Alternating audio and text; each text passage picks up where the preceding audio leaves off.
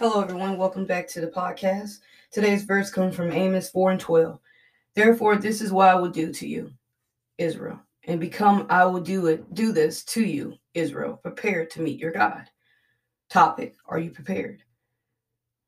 The memory verse for this particular week was Romans 12 and 10. Be devoted to one another in love. Honor one another above yourself. Every week I will post a different or announce a different memory verse. These memory verses are exclusive to y'all, so y'all can so we all can memorize a verse of the week. Romans 12 and 10. Be devoted to one another in love. Honor one another above yourself. Thoughts. Are you prepared? Usually where I'm from, a Pacific time of the year, we deal with hurricanes. So we will see people run to the store and get food and water. Even when the pandemic happened, you have seen people get so much water and tissue that the stores couldn't hold it on the shelves. Still, these are people that were trying to get prepared for the storm or for something they didn't understand. A lot of times people prepare out of fear, out of not knowing. A lot of people prepare because they don't want to be ever without. Are you prepared? The prophet tells the prophet tells the people to be prepared to meet their maker. Are you prepared to see God? If you die today, where will you head to? Just because you're a Christian doesn't mean you're going to heaven. Some of us like to wear the title because we don't want others to know we aren't who we say we are. And some of us wear the mask of a Christian just so we can fool others. But why put on such an act for people that has no heaven or hell to place you in? Matthew 24 and 44 says, therefore you also must be ready, for the Son of Man is coming at an hour you may not expect. Just like we have auto insurance. We never know when we will have a wreck, but we have auto insurance to cover our vehicles. So when we do have a wreck, we can have someone to help us fix our vehicles.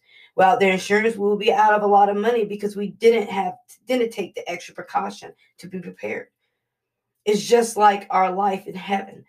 Jesus says in this verse that we don't know when Jesus is coming back. We don't know the hour either, because we don't know. Just like a car wreck, we must be prepared at all times.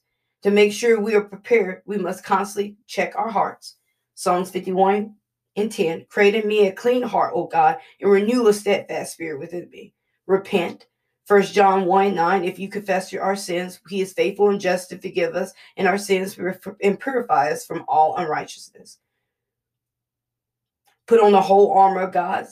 Ephesians 6 and 11. Put on the whole armor of God that ye may be able to stand against the wiles of the devil. Study our word, 2 Timothy 2:15. Study to show yourself approved unto God, a workman that needeth not to be ashamed, rightly dividing the word of truth. And pray at all times. Romans 12 and 12. Rejoice in hope. Be patient in tribulation. Be constant in prayer.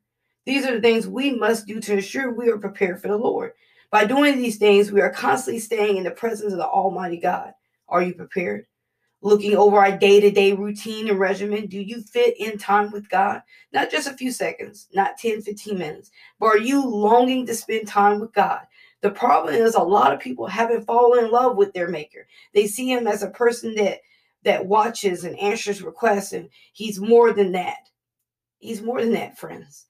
He's more than just someone sitting and watching us suffer, or he's more than someone that watches us play out our lives the way we want.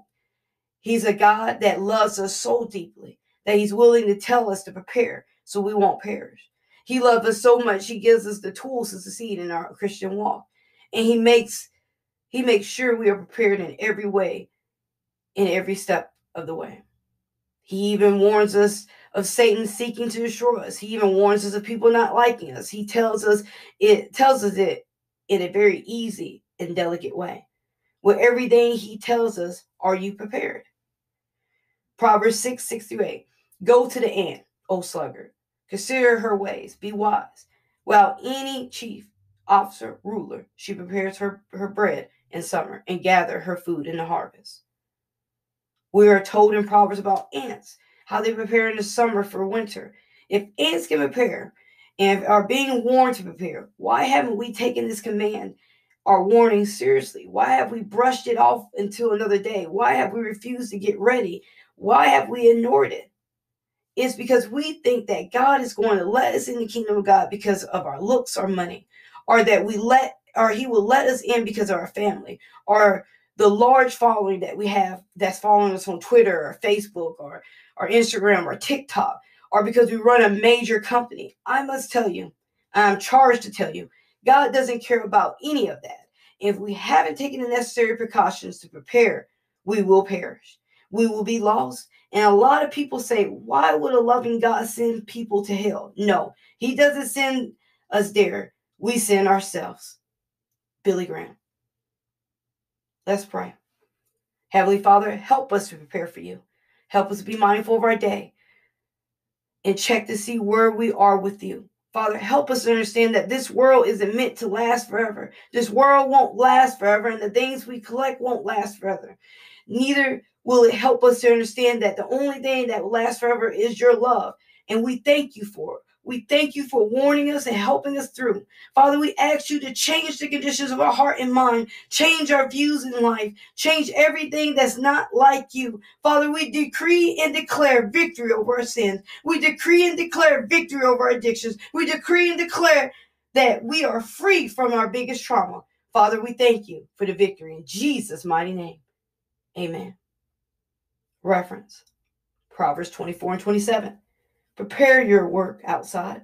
Get everything ready for yourself in the field, and after that, build your house. Proverbs 24, 27. 1 Peter 3, 15. But in your hearts, honor Christ, the Lord, as holy, always being prepared to make a defense to anyone who asks you for a reason for the hope that is in you, yet do it with gentleness and respect. 1 Peter 3, 15. Luke 21, 36. But stay awake at all times, preparing that you may have strength to escape all these things that are going to take place and to stand before the Son of Man. Luke 21, 36. Further reading. Leviticus 13, Genesis 33, and Joshua 19. So today, I hope that the Holy Spirit spoke to you. I hope you understand what the Holy Spirit was trying to convey to us today. We must be prepared. When we lay down at night, we don't know whether we're waking up. When we go out to our cars, go to our jobs, we don't know if we're coming back home. But the one thing we can rest assured is when we put in the time with God and we meditate, we pray, we read our Bible, and we put on the full armor of God, and we truly believe that He died, that Jesus died and rose again, we will be saved and we will go to heaven if our heart is in the right place. So today, if you aren't prepared and you're not spending time in the Lord, please be prepared. The Holy Spirit is asking us to get prepared. Wherever you are today, I hope you have a great day. And I hope you consider and think about what you're doing in your life. And if your regimen speaks of God, or does it speak of what you want?